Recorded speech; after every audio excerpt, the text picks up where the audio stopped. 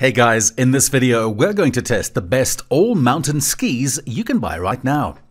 I've made this checklist based on my personal opinions and study time, and I've made a list based on the security and pricing features.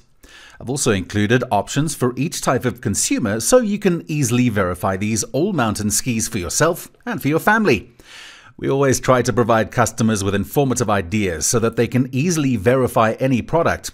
If you'd like more information and would like to set an updated price on the products mentioned, be sure to check the links in the description below.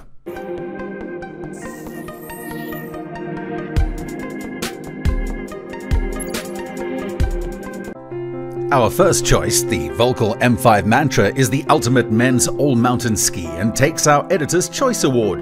Whether you're railing GS style in the east, seeking out your favorite day-old powder stashes in the Rockies, or slaying big mountain lines after 2 feet of fresh in the Sierras, this ski will work for you.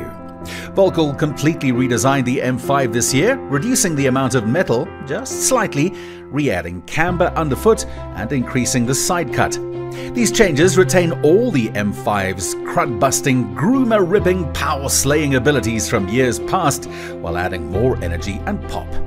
The new M5 handles all conditions with ease and has a huge performance sweet spot that's easy for a wide range of skier abilities to find.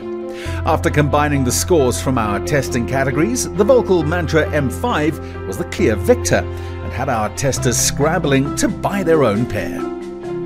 At number 2, the Black Crow's Demon is a workhorse, and although several other skis gave them a run for their money, our testers consistently picked the Black Crows as one of their favorites out of our huge lineup. The fully, albeit slightly rocket profile and the 99mm waist are strikingly similar to the previous versions of the Volkl Mantra. The main difference, according to our testers, was that the Demon was much more forgiving and therefore appealed to a wider range of skiers. Now, don't be mistaken and assume that because we're calling these skis forgiving, it means that they're soft, floppy, or other derogatory terms. These excellent skis charge. It's just that they're friendly enough for an intermediate skier and burly enough for an expert. The Demons earn a well-deserved second place this year. At number 3, the Blizzard Rustler 10 is part of a fantastic line of skis from Blizzard that's meant to replace the Peacemaker and Gunsmoke and now includes several different waist widths. They were big shoes to fill, but Blizzard managed to do it. The Rustler 10 was only a handful of points shy of the winning Editor's Choice Award, but did earn one of our top picks for a soft snow-oriented ski. It is a ski that performs best in softer snow, but also holds its own when conditions firm up.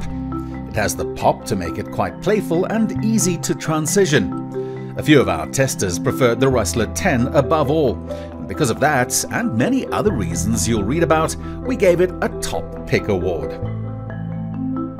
At number 4, the Kassel FX96 HP is redesigned from previous models in an effort to make a similarly stable ski that is lighter weight. We tested this ski in 180cm length with dimensions of 133, 96 and 113 and a turn radius of 18 meters.